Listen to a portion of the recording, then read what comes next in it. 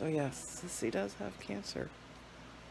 We're not sure anything yet, except for the fact that the thoracic surgeon showed us her PET scans.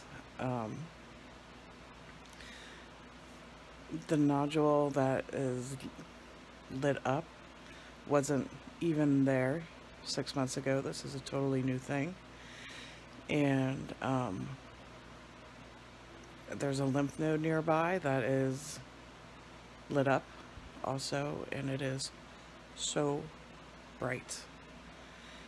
Like, picture holding a candle flame that's lit up.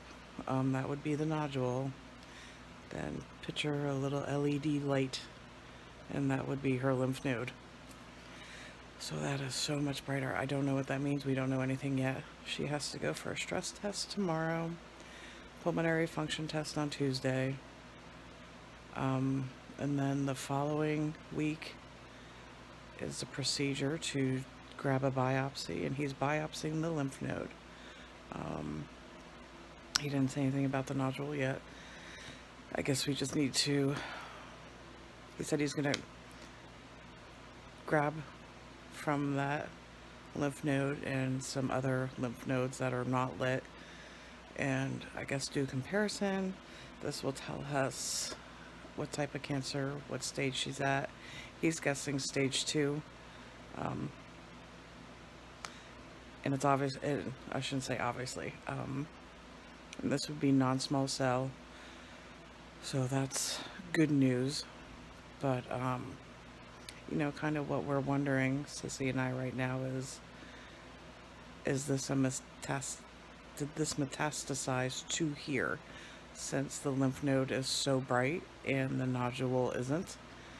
Is there cancer somewhere else? You know, your mind starts running around, because and obviously this is a new territory for us. We don't know what we're dealing with.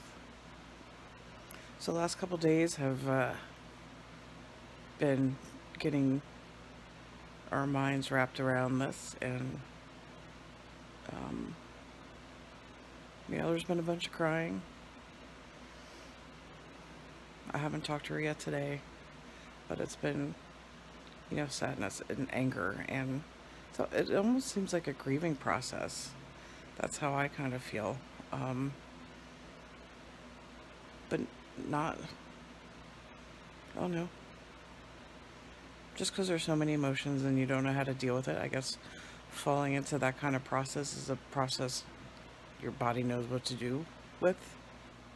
And I keep stressing that it's okay to feel the feelings. It's okay to feel sad. It's okay to be mad. It's okay to ask why me. It's okay. You wouldn't have these feelings if you know, if they weren't given to us. So feel your feelings, acknowledge them, process them, be okay with them. You're allowed. That's all I keep saying that, but it's true. Feel your feelings. You're allowed to have the negative feelings, but they cannot outweigh positive. They cannot. I'm rambling, but that's always what I do when I am so unsure of what is happening.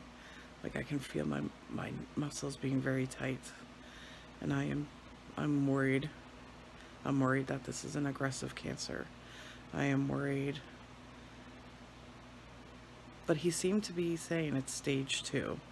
Like, he's been in the game long enough to, I guess, even without pathology yet, you know, he can kind of, he has an idea of what's going on. So I think as far as all the odds and stuff, I think they're good. I think. But again, we haven't done any pathology, don't know anything yet, don't know what kind of oncologist she's going to need.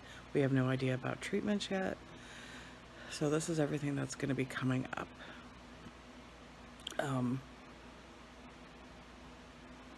Well, it's still an adjustment to think when, and then you don't want that to be the center of her life, though. Even though this is going to be a big thing, like I said to her, you're going to have to keep your life as normal as possible. So hopefully we'll be able to do that. You know, depending on how she feels. Everything is going to depend on everything else. So many outside influences and inside with the chemo, and how is that going to affect her, and what kind she gets, and how often. So this is all new, a new reality, and that's okay. I think we're going to do okay. So I'll update later. Bye, guys.